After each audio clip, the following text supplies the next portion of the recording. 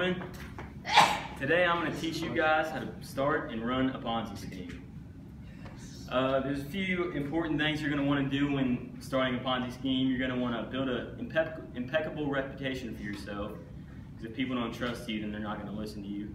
You're going to want to get a good group of rich friends that have a lot of money, and then you're going to execute the actual Ponzi scheme.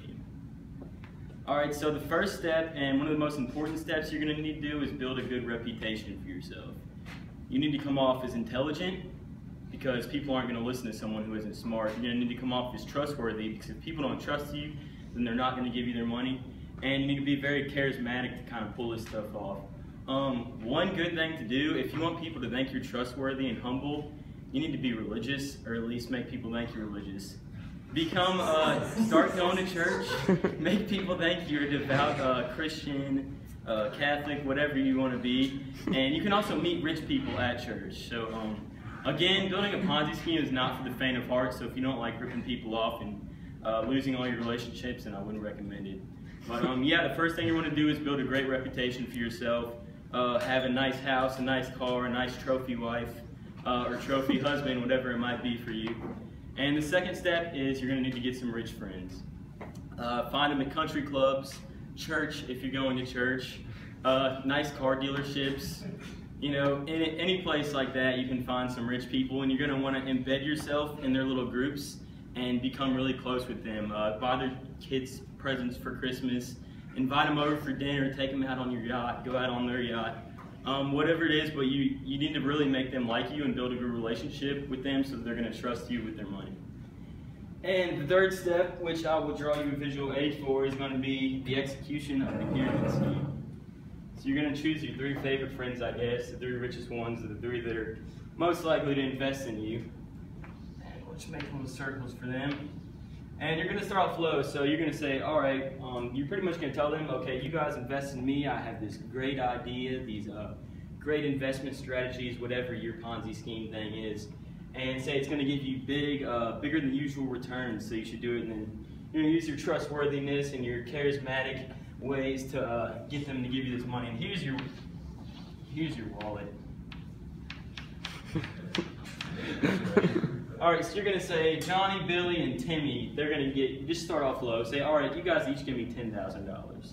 So now you have $30,000. Alright, you're going to pocket most of that. You got $20,000 in your wallet now. And you're going to take the other $10,000 and invest it like you told them you would. So you're not really lying that bad.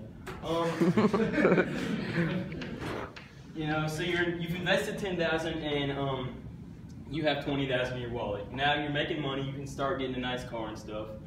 And with the returns from the investments, you're going to give them what is a dividend. That's pretty much a percentage of the profits of the company that you're investing in that you get, sometimes semi-annually or quarterly.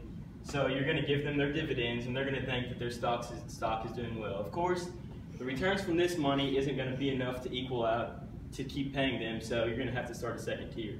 All right. So say you get 4 friends this time, and you ask them each for $20,000, and they're rich, so they give it to you, and they want to make money, so they give it to you. So that's $80,000. Let's say you keep $60,000.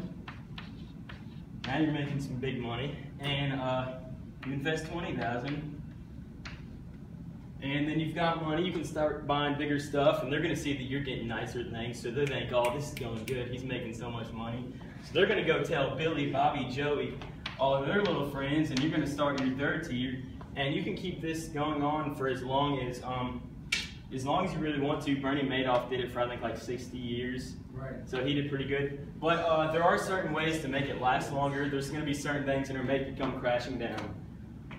So if you need to keep your people from backing out, because if they back out and take their investment, take all their money, then you have to come up with, oh shit, like I have to give him his $10,000, like he's pulling out. So then that's a big chunk out of your money. You don't want to do that. If they do want to do that, because like if the market goes bad and they're getting scared that the stock market, they're going to lose their money and they want to draw out. So just try to keep them from doing that.